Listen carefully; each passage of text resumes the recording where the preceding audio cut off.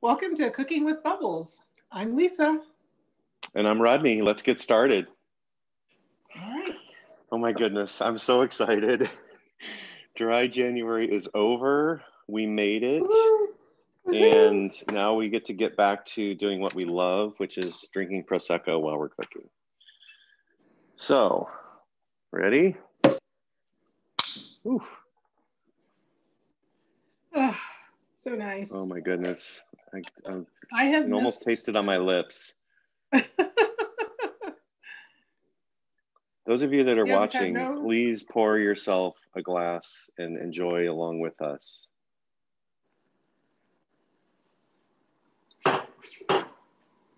I'm going to add a little cranberry to mine. Me too. Just a splash for color. Haven't had bubbles on these lips for quite some time, so it's kind of nice.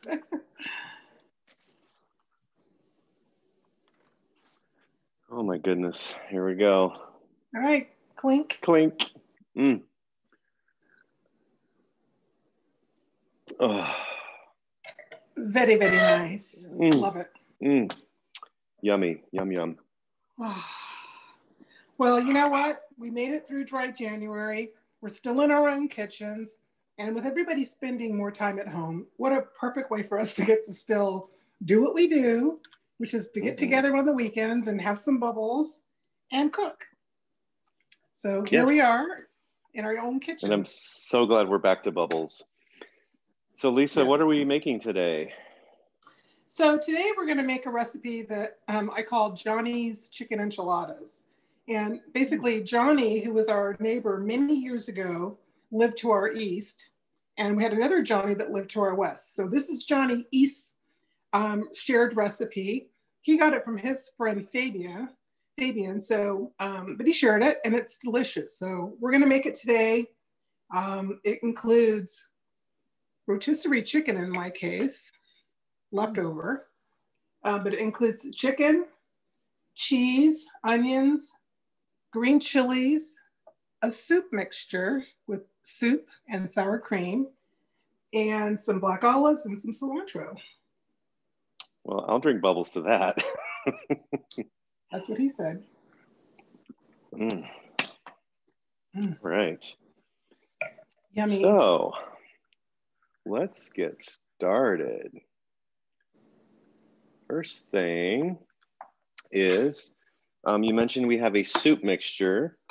So we have a can of cream of chicken soup that we're going to mix together with a half of a cup of sour cream. So it's a whole can of soup. Hold on. 10.75 ounces. There we go. Yeah, there we go. And then, there we go. I had it on the wrong one. Half a cup of sour cream. And this is going to be used throughout the dish. It's going to go in the bottom of the pan. It's going to go a little bit in each one of the tortillas. And then the remainder is going to go on top when we're all finished. So that's our first step. And that's probably the easiest thing we're going to do here today. Yeah. Get that all mixed together. Yeah. And once this is mixed together, we can just put it to the side. And honestly, you could use whatever kind of cream of soup you wanted to. If you don't like chicken, or if you want to use celery or mushroom, you can experiment and use whatever makes sense for you. All right.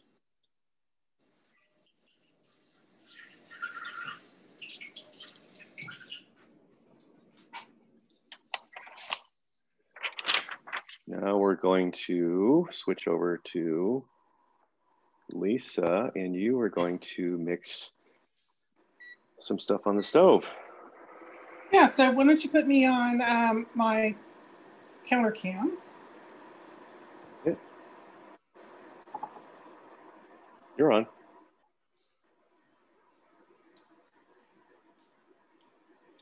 I needed some bubbles first.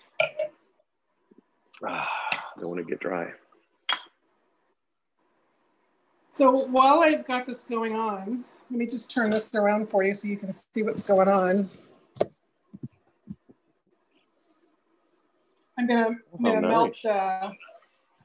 Thank you. I'm gonna melt this butter. This is a new gadget, so bear with me. I'm gonna make sure I can get this thing up to temperature. But the idea is to melt your butter along with your green chili, your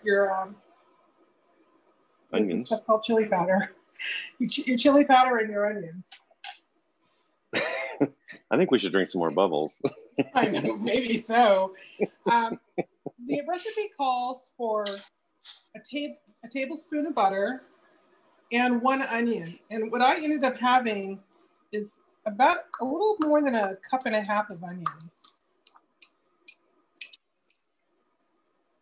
So I'll put that. That's about what I ended up with too. I have about the same amount.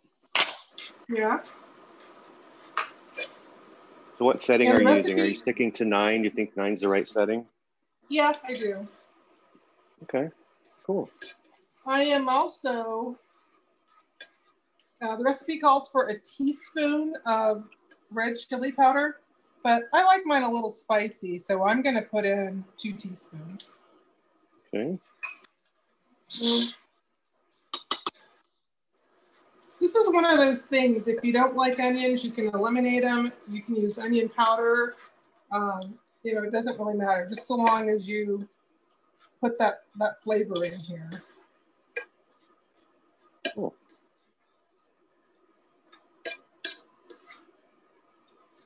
It already. So as I let this cook, the onions are getting a little bit more clear. And to this mixture, I'm going to add the equivalent of about 6 to 8 ounces of green chilies. I'm using a New Mexico style salsa, but the recipe calls for 2 4-ounce cans of green chili. Oh, smells so good. Yep. And I had 1 can of diced and 1 can of chopped, because that's just what I happen to have in my pantry. Yeah, that works. And now it's time for me to add my chicken in. And I've got 2 cups of chicken. You can use chopped chicken. Like I mentioned, I'm using what got peeled off of a rotisserie chicken, but about 2 cups worth, and I shredded it up. So let me mix all this goodies together. Yeah, I'm using a rotisserie chicken that I picked up yesterday. And, you know, we talk a lot about food safety on our show, and it's really important when you are dealing with any sort of food that you buy hot and then you cool it down and then reheat it. It's important to follow the proper protocols for cooling it down, refrigerating it, and then when you bring it back out, heating it back up to at least 165 degrees before you serve it, just for food safety purposes. Great, good call. Wow, I'm so thirsty. Well, in that case, let's have some bubbles. Let's have some bubbles. Mm.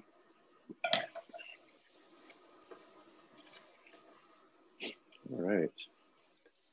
Yeah, yours definitely looks a little bit different with the shredded chicken versus mine, the chunked. Yeah, it's good. It's all good. So really, since the chicken is already cooked, there's not much going on except for reheating it. And I'm pretty satisfied with this. So we're also supposed to stir in 2 tablespoons of the soup mixture, right? Yep. So let's do that now. I'm just going to wing it. I'm just using just a regular tablespoon from my drawer. There's one. Just do like a big plop of it in. That's big dollop.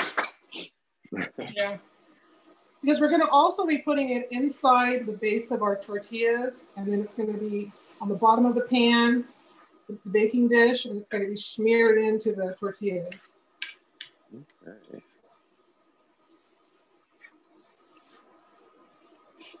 I'm going to turn it down. I'm going to turn my temperature down to a little bit lower. Again, I'm not trying to cook anything here at this point.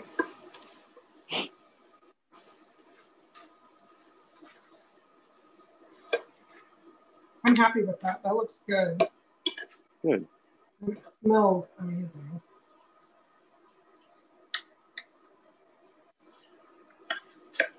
Okay.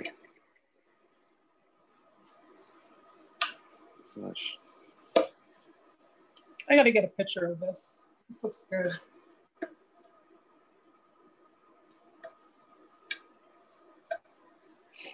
All right. So then what's next? That's a good question. What is next, Lisa? So next we're going to really start assembling this. Let's take it off the heat. You can turn your heat off entirely. Okay. And I'm going to move my pan over to a... Let's let it rest. Let's let it rest for just a second. Okay, sounds good. Okay, welcome back. All right, so the next step is we're going to slam some of this chicken mixture into the bottom of our tortilla. And the way we do that, you ready? Maybe I should have some bubbles.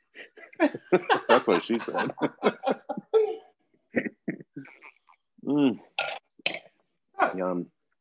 the first step is to coat the bottom of your baking dish with a little bit of the soup mixture. So just spread it out. Okay. In the bottom.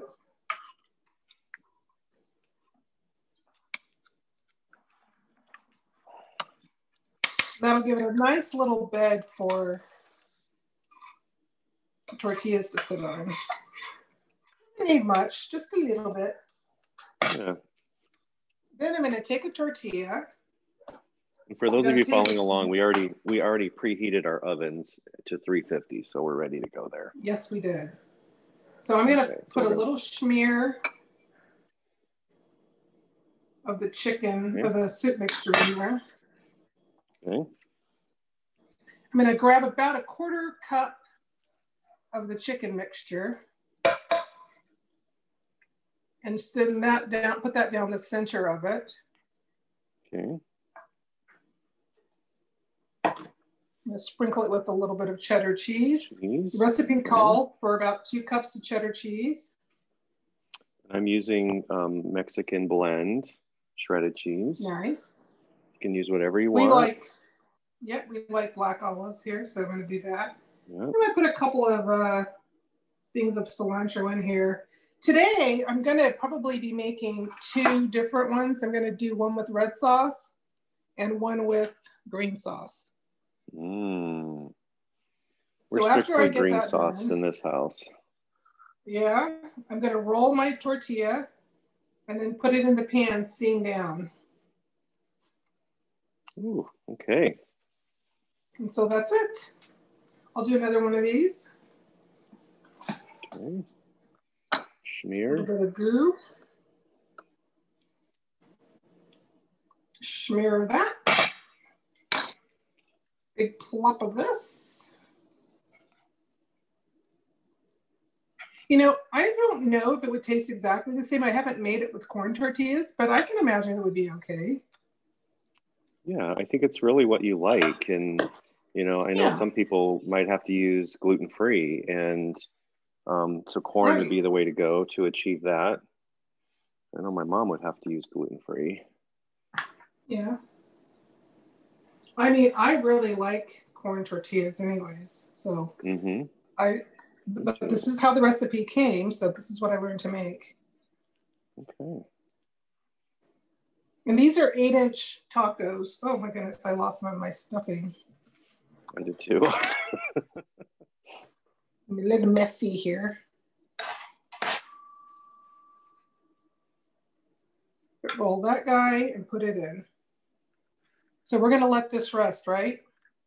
Yes.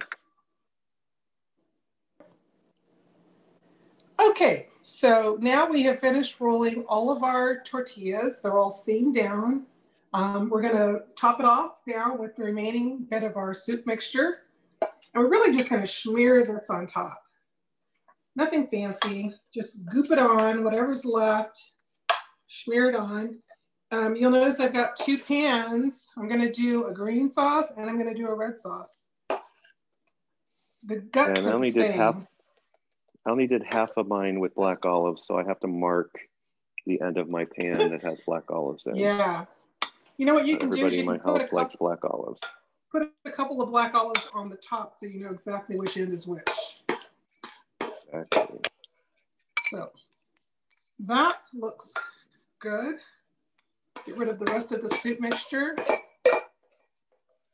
Maybe I'll use the spatula. Get the rest of that out of there.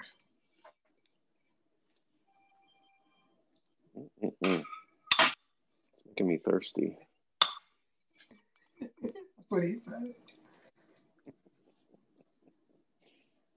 Okay.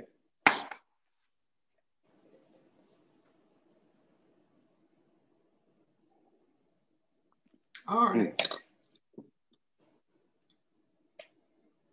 Are you ready to put the sauce on? Let's do it. All right. So I've got 2 pans.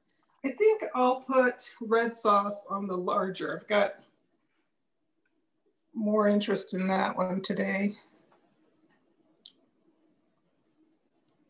We are strictly a green sauce family. Yeah, we like both here.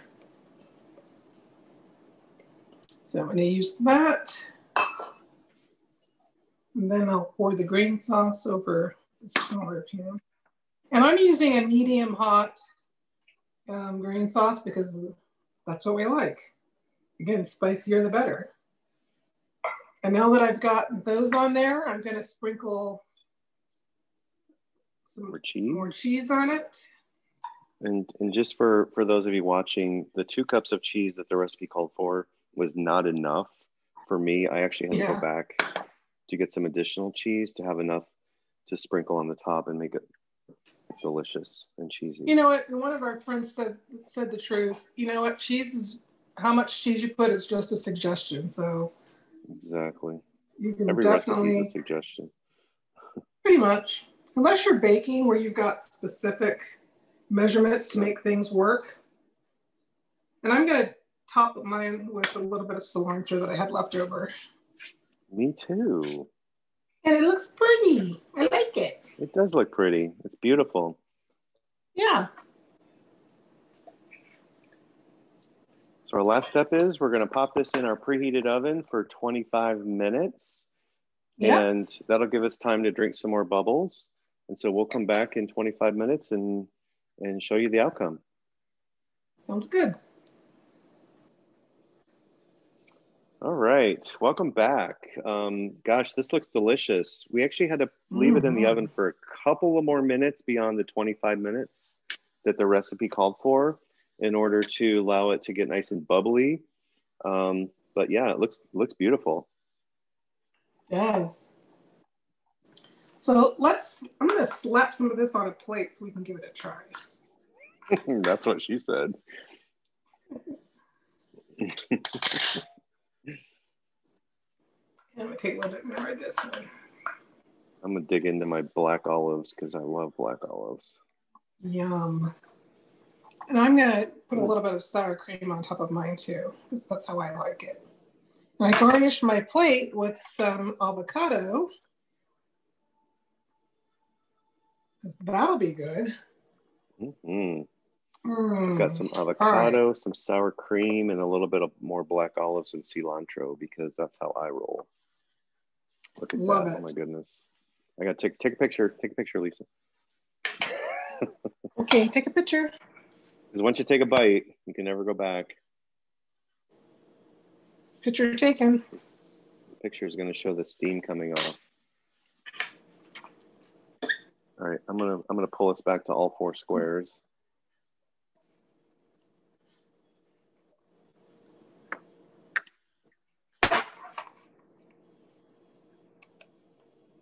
All right, there we go.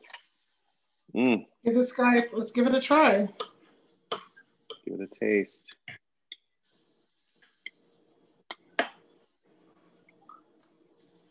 It's very hot. So good. Super good. And you know what? That extra teaspoon is not too hot. Oh, the chili powder? Yeah. Delicious. It's very delicious. especially with the avocado and the extra garnish. Oh. Mm-mm-mm. Love it. Mm-hmm.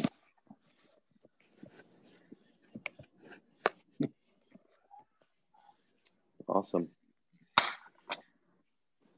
Yay. We made it. Yeah, we made it. What a great, easy recipe. Yeah, super good. Awesome. Well, it looks and smells delicious. It's very easy. And let's drink to that. You know, we made a very delicious recipe today. Good job. Mm. Well, we want to thank our virtual audience for joining us today. And we want to thank all of you for watching and enjoying Cooking with Bubbles. Please remember, if you haven't already, to subscribe to our YouTube channel and like us on Facebook at facebook.com/cookingwithbubbles.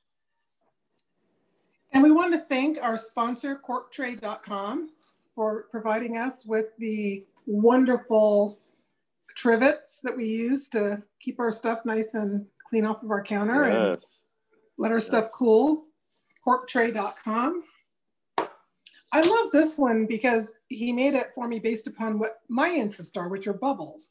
So these are all different kinds of bubbles, Prosecco, all sorts of different kinds of bubble tops. Awesome. And beautiful. If you have any recommendations for recipes that you would like for us to make on Cooking with Bubbles, please send them to our email at cookingwithbubbles.com, at yahoo.com. Awesome. So I guess that's it then. That's it then.